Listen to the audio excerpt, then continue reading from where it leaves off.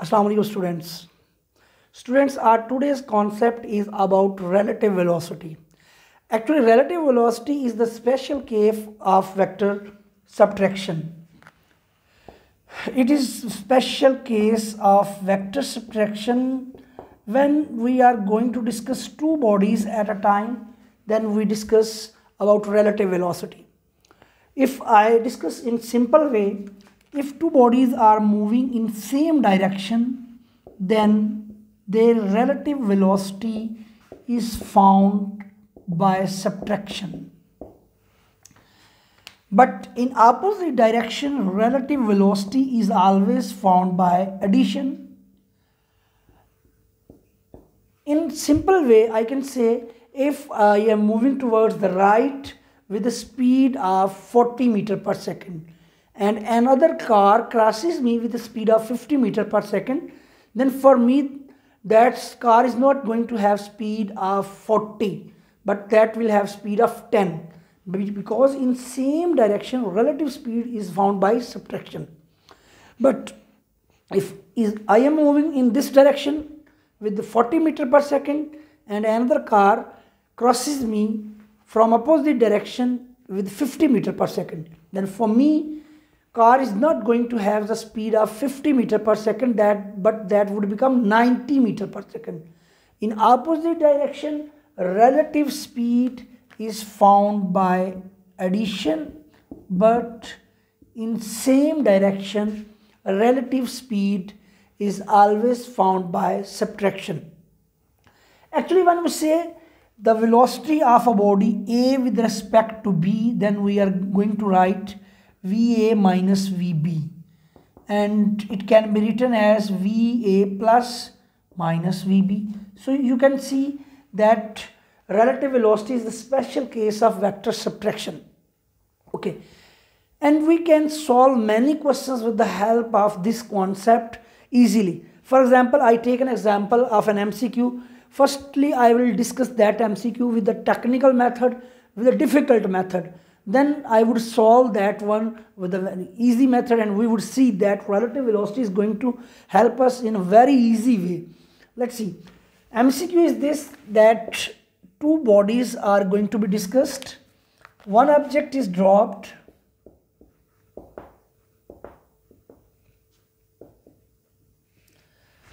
and other is thrown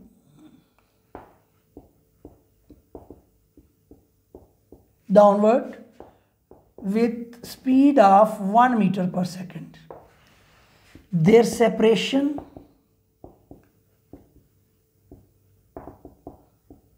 after 18 seconds. What would be the separation? 0 meter, or that would be 1 meter, that would be 18 meter, or that would be 17 meter. So this is the question we want to discuss.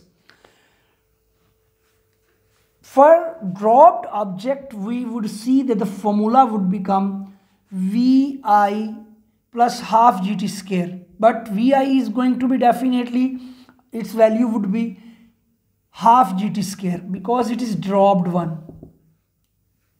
Okay. But other object which is going to be thrown, it would have some initial velocity. Its formula would be VIT plus half GT square. Now I am searching for the separation, then definitely I would subtract these two quantities, S2 minus S1. When I would subtract, definitely I will get this one, VIT. Now I can see that VI is the initial velocity, it's 1, and the separation after 18 seconds, this will come out to be 18 meter. It means these bodies would have a separation of 18 meter after 1 second. Now, this question can be solved in nanoseconds, in microseconds, with the help of relative velocity. How? You can see that relative velocity can be found, and we have to search for the distance. So definitely S is equal to VT. Now relative velocity, when two bodies are moving in same direction, one is dropped, other is thrown, one is dropped, other is thrown with some initial velocity, but they are moving in a same direction. So then relative velocity will be found with the help of subtraction. That will be found with the help of subtraction. So difference between their velocities is 1, because this will have initial velocity 1, but this will have initial velocity of 0. So relative velocity is 1 and time is 18. So you can see same answer is going to be found with the shortcut. So relative velocity is going to help us in many ways, and we will discuss in next lectures that many other questions about the cars and other vehicles can be solved in microseconds, nanoseconds with the help of that shortcut. So relative velocity plays an important role in our observations in the motion. So this is all about relative velocity, student. Thank you.